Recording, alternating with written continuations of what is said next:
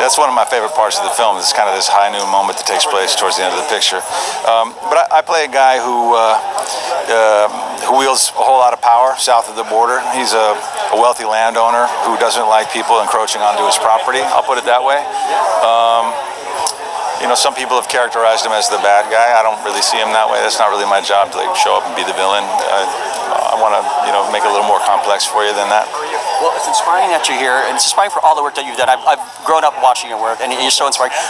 We want to inspire those. What inspirational messages can you give to someone out there that maybe wants to do what you do or just follow their dreams in general? I mean, truly, for anyone that wants to do this, I always like to say we all have a story.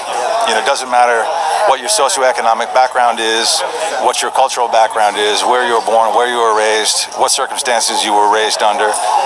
It doesn't matter. You have a story that's worth telling because you're a human being. You're part of this larger global family. And so we live in a day and age now where not only is there more openness within the industry to tell those stories, but if in fact you don't find that kind of more typical interest, you can do it yourself. We have the technology these days to make movies on an iPhone.